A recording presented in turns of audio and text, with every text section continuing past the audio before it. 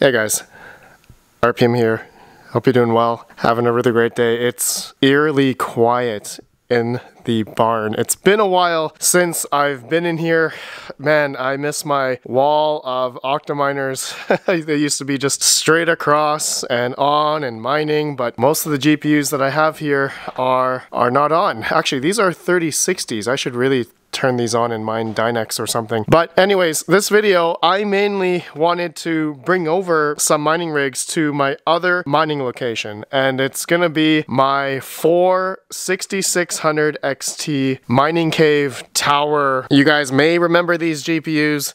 And, you know, I thought to myself, I believe I should turn these on because these are probably okay for mining something. Maybe not very profitable per se, but I'm willing to, you know, pay for the electric for these GPUs for what they are able to, you know, mine, which can be very efficient on some algorithms, which I do want to test out in this video, and just a few, and just see what the profitability would be like. But if it's not good, you know, at least breaking even, I will still keep it on, because I guess we'll see what the total power consumption is going to be for, I guess, 24 6600 XTs in my mining cave tower. I missed this thing, but yeah, this should really bode well for my new mining location, as open air rigs should be just awesome. Just a quick update in case some people were wondering. You guys are seeing the barn here. It's been a while since I've been here, and yes, I do miss it. And for anyone asking, I know some people were wondering, RedPanda, I know you have the mining barn here, and I do have some power, yes. Two 30 amp, 240 volt circuits. Able to utilize about, what, 48 amps, you know, 80% rule for two 30 amp circuits. Summer is coming, and the temperature is kind of warming up, and so I will be, later on, I'll be wiring up this Ubiquiti bridge that will connect to my other crypto mining basement. So it's a good couple hundred feet away. As most of you know, I was hotspot mining in this location for quite a while. And now I've canceled that membership because I was paying $100 a month for nothing, as I wasn't using the hotspot for the past, you know, 6 months. And so I was paying $600 or $700 in total just for that 4G or 5G hotspot. So it's best I stop paying for it, and now I should really run this. So when it gets clear outside, a little bit warmer, I'm gonna run some cable, network cable, and not only for the barn here, for the outside, for the other side of the bridge, but then I'll have to run cable for the other side, for the basement, to run the network for over here. So when that time comes, I will have a dedicated video vlogging about this, so stay tuned for that. Anyways, let me move all of these 6600 XTs, my mining cave tower, to my other mining location. I'll see you guys over there.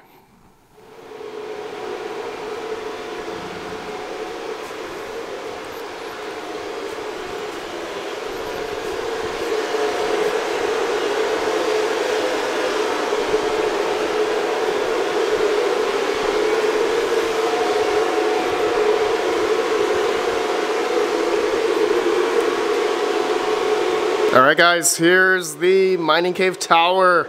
I placed it in my open air other rigs here at my other mining location here. I just love this. All the banners and flags here. I wish I had more room to put them up, but soon I will be cleaning up my garage here. I have actually been cleaning up already. I threw out a lot of boxes, and I'm essentially going to put a lot of shelves here so that I can put mining rigs along here, and then I'm going to be running like conduit and 240 volt 30 amp circuits, I don't know, maybe in the ceiling or just all across here. And yeah, we'll see how that goes when I clear this out. Still a work in progress, but in the meantime, going to be having the mining cave tower here. For now, I plugged in all the cables, C13 to C14 cables, into this Rondi / Brian Hollywood amazing baller Eaton PDU this thing shows the exact power consumption at this little screen here. I'll show you guys. Look at this. Right now it shows active power 2,431 watts. Another great thing is I can see each section because there's two banks on this PDU, A and B. So if I scroll down here, it's going to be 2,400 watts usage right now on this bank for all of this stuff here. These 5 open air mining rigs, 3070s, 3060 Ti's, 3060s, another 3060 Ti rig, and of course the network switch takes a little bit of power as well. So that's all on one bank. Then I have on this one bank here all the Mining Cave 6600 XT GPUs, all here. I love these GPUs, man. So one thing I thought of doing something fun instead of just mining whatever is most profitable, I was thinking of doing a fun test of mining a different coin on each of these rigs. So I decided, and you guys can, if I get enough people commenting, if I should mine a different coin, but here's my thoughts. I'm gonna mine Caspa, gonna mine Radiant on another rig, I'm gonna mine Ravencoin on one, and then I'm gonna mine Neoxa on the 4th one. So those 4 coins, Caspa, Radiant, Ravencoin, and Neoxa, those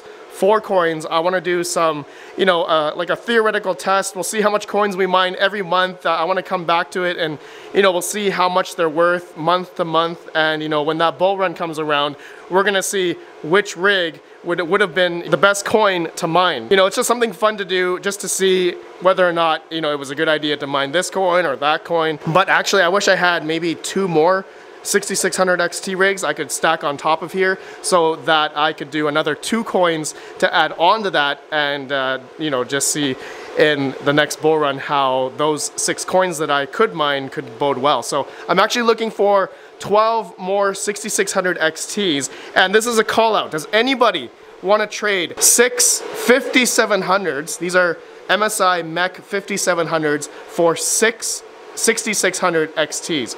Let me know down below. Anybody that's interested in doing that trade, let me know. I don't know if that's an even trade or not. You guys can let me know down below. Okay, I need to do something real quick. I need to reformat all these SSDs because the HiveOS versions on all of these rigs are pretty old, as I booted one and I'm like, I don't know, like 1,000 versions behind. It's been a while since these have been on, since the Ethereum merge. So it's been, yeah, a good, I don't know, 6 or 7 months that these have been off. So I'm just gonna reformat the SSDs, get the latest version. And I mean, I could have done a Hive replace on those, but I just wanna do a brand new format on these with the HiveOS, latest HiveOS image. Okay, so give me 1 sec and then we'll turn on the 6600 XTs.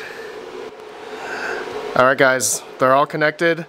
I still need to make the wallets, flight sheets and whatnot. I was actually thinking of doing a virtual machine so I can manage just, you know, all the wallets for these 4 different rigs that we're gonna mine with. You know, the Caspa, Radiant, Ravencoin, and Neoxa. So those 4 coins I'm gonna put on one VM so I can just manage the crypto just to keep track for these 4 rigs.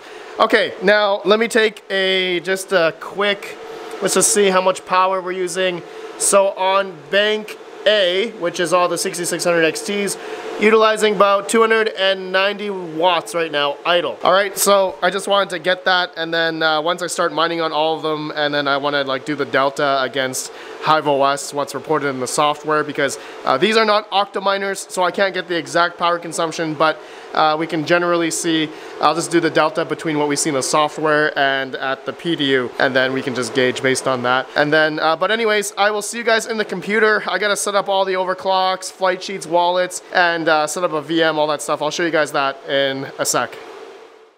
Okay, here is one of my virtual machines I'm using just on a desktop. I will have actually all of my servers up pretty soon, so I'll be able to offload this off the desktop, the Hyper-V thing I'm using here. Normally I use ESXi, but in this case I'm just using Hyper-V in Windows as just to have a virtual machine to run these, you know, core wallets. So you guys can see here the Raven core wallet, KDX for Caspa, Electron, and Neoxa all in one. These are all done syncing. I got all the addresses already.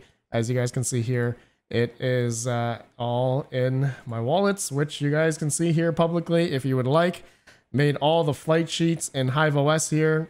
Had a lot of fun time just setting it all up. I didn't have any special parameters. You guys can see here. These are all AMD cards, right? So have one rig for Tower 01, 02, 03, 04. And you can see all the different coins we're mining. Kaspa, Radiant, Ravencoin, Neoxa. And if we go back to workers, you can see here that they are all mining. Had a lot of fun configuring each and every one. But here, in case everyone wants to see, let's go to Tower 01 first. I am mining on magicpool.co, mining Kaspa on here, and we're just gonna see. Yeah, right here, here's the rig. Looks like it's showing up just fine. And reason why I chose magicpool.co is because their fee right now, their pool fee is 0.01 PPLNS. So I thought to myself, you know what? I'm gonna give it a try and help decentralize the network hash rate for Kaspa a bit, which I think a lot of people should do as well, and probably get off Wooly Pooly a bit. But yeah, this rig getting about almost 1.9 gigahash or 1900 mega hash. Here are the overclocks I'm using for this rig. I'm using memory clock 1. And yeah, I did that setting because I wanted to see if that would work without using this special command. And it did work, right? If I didn't do mem 1, if I did like 1000, it would then use about 55 watts or something. So I am using efficient overclock settings for these 6600 XTs thanks to hashrate.no. But now going to the second rig here, guys, Radiant. Okay, here, same thing. These are my settings that I'm using for these GPUs because these ones have Micron, and we're getting 466.2 mega hash at about 45 watts. And I'm mining them to viper.net. Okay, you guys can see I've already mined almost 217 Radiant and just started obviously. So in like a month, I'm actually thinking of making another video in a couple days just to do another overview of this. Another month, or every single month, I will give an update for each of these rigs. So then here's my Ravencoin rig as well, getting about 16.3 mega hash on the Kapow algorithm. And yeah, this is going to use a little bit more power. And this is mining to the 2miners.com Ravencoin pool. You guys can see here, almost mined good old 2 Ravencoins so far. But yeah, there you go, showing up on the pool just fine. Now the next rig is going to be Tower 04 for Neoxa. And yeah, 16.5 mega hash as well, around under 60 watts per GPU. And here are my settings, in case anyone wants to see. That's all I'm using. And going back to, here's miner pool. I'm using on minerpool.pro. Getting Neoxa here and seeing that I've earned about 56 so far. Just started mining, of course. And I'm going to stick with them because I'm going to get that loyalty program as well. They're going to pay out a little bit extra Neoxa. So that should be nice as well. So these 4 pools, we're going to see how good it's going to be in the long term. I will do like a Google Sheet. We'll keep a track of how much we've mined every month and, you know, take a snapshot type of thing and all that good stuff. See what the price is and see how much, you know, we've mined total. And then we will do a comparison, how much it's worth at that time. And then the next month, then we'll do like a interest change percentage difference on each month by month, and how much we've earned, all that good stuff. And just overall see which one's been doing well or not doing well, just for fun. And I totally forgot to show on the screen, the power consumption at the PDU is showing around 1800 watts. So right now in HiveOS, it's showing 1200 watts, 1206. Okay, so for all these rigs together, so there is a good 600 watt delta, and that's a given because AMD GPUs are always underreporting in HiveOS. Okay, so now let's take a look at the profitability for all of these rigs lastly.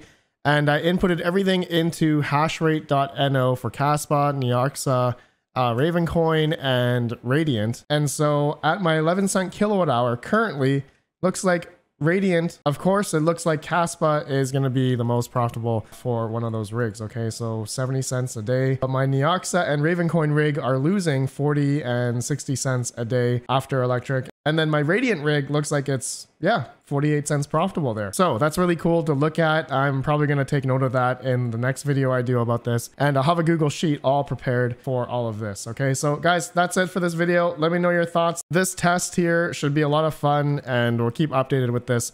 You know, maybe I can add also another rig to this, or 2 if I can get more 6600 XTs later down the road. All right, I'll see you on the next one. Have a good one. Peace out.